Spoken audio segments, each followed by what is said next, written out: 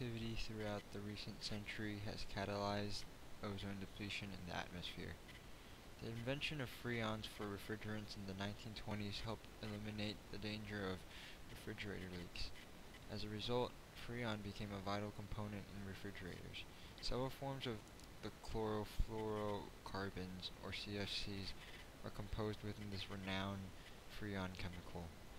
As freon gained popularity in developed countries during the 1960s and was placed in cars and air conditioners with refrigerators, more and more CFC was released into the atmosphere. Government officials and citizens alike were not concerned with the chemical since it is inflammable and non-toxic to human beings. Along with predictions by scientists that chlorofluorocarbon refrigerant gases would reach the high stratosphere and damage the ozone in the 1970s, Professor James Lovelock also reported finding traces of significant amount of refrigerant gases in the atmosphere.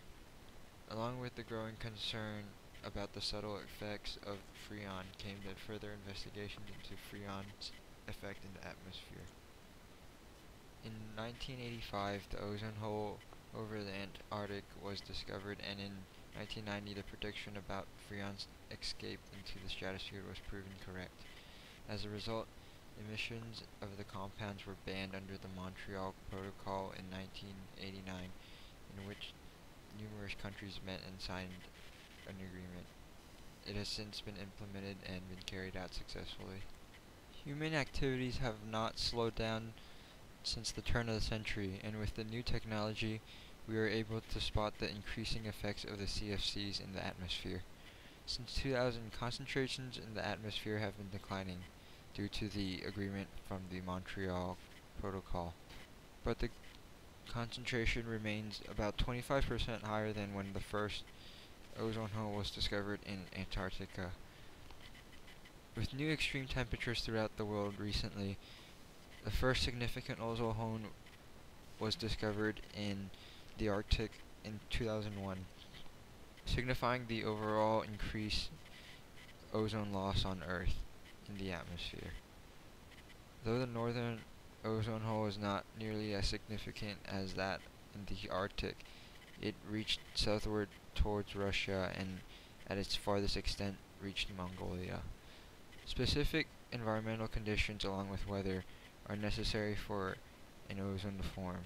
Cold temperatures in the stratosphere and sunlight are the driving forces behind the chemical process that eats away at the ozone layer in the atmosphere, which protects us here on the Earth's surface from harmful UV radiation. While the ground temperatures in the Arctic have experienced warmer than average temperatures all winter long, the stratosphere has experienced colder than usual temperatures, spawning the development of an ozone hole. This development is tied to climate change. As greenhouse gases trap more and more heat near the surface of the Earth, the upper layers of the atmosphere cool.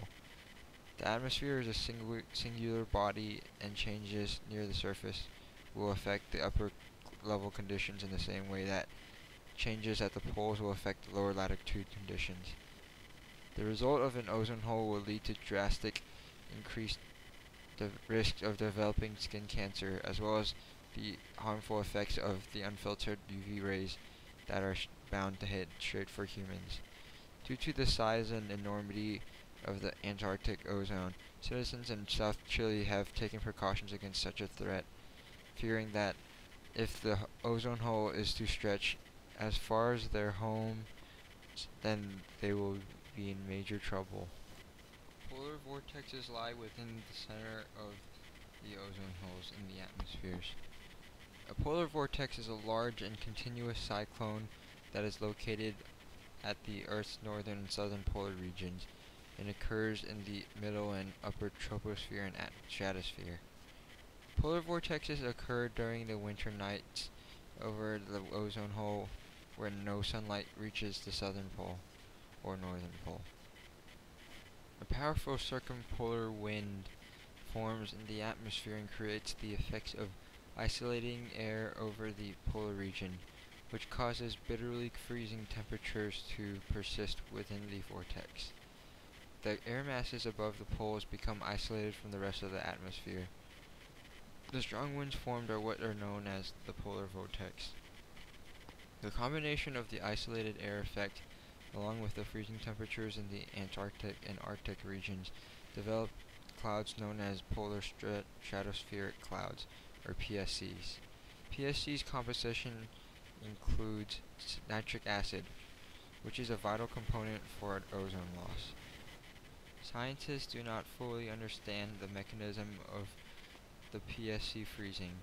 However, they do realize that the formation of the clouds will result in massive damage in the ozone due to its chlorine structures.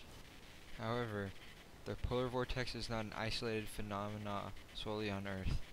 There have been sightings of similar powerful forces in planets such as Venus. In retrospect, human activity combined with the active polar vortexes and the formation of polar stratospheric clouds in the ozone holes lead to subtle but detrimental effects for the Earth's ozone. Such phenomena can be greatly reduced through the